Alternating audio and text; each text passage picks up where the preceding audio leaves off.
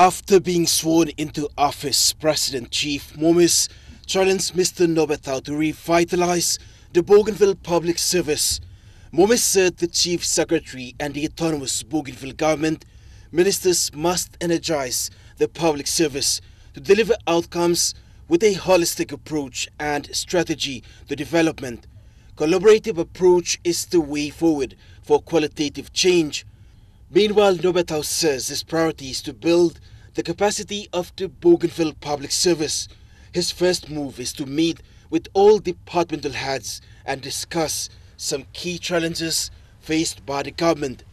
It will focus on ways to enhance Bougainville's current fiscal position.